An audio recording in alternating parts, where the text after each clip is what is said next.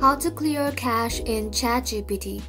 Hey everybody, and welcome back to our channel. So in this video, I'm going to show you how to clear the cache for ChatGPT to ensure smooth performance and resolve any issue you might face. So let's get started. For that, first of all, go ahead and open your preferred browser. Once you open it up, simply tap on the three dot, scroll below, and then simply tap on Settings. Inside Settings, simply select Privacy and Security.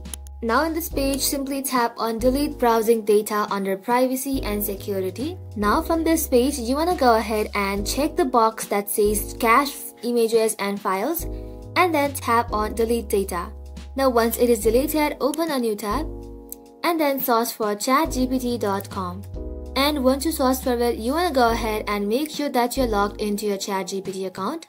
Now once you are logged in, the next step would be to simply tap on your profile icon, tap on Settings, and inside here you want to go ahead and tap on Delete All Chats.